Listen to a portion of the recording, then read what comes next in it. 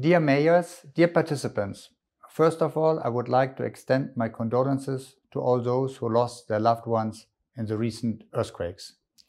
We are here today to show our support to the affected population. I have traveled to the region many times before and after these tragic events.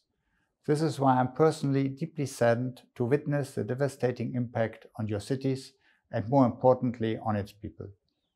The EU has been standing with the people of Turkey from the moment the first earthquake has hit the region on 6 February.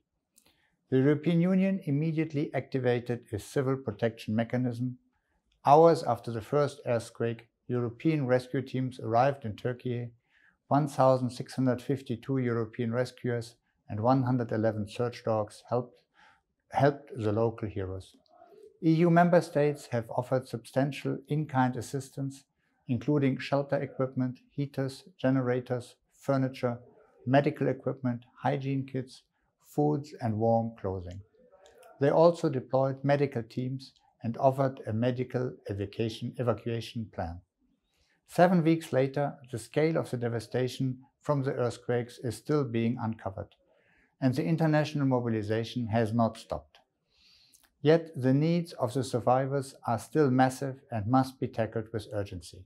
That is why, together with the Turkish authorities and the Swedish presidency of the Council, the European Commission has organized a pledging conference last week where the international community pledged €6 billion for Turkey.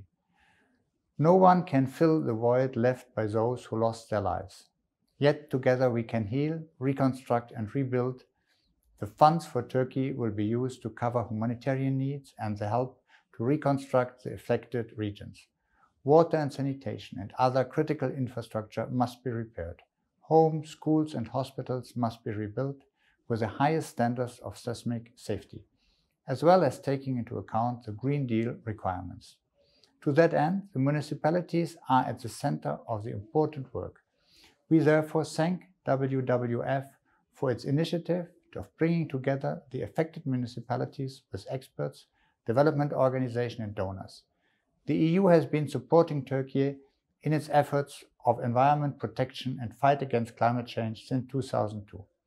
With allocating approximately €1.5 billion, this support has been translated into many environment legislation and progress towards higher environmental standards.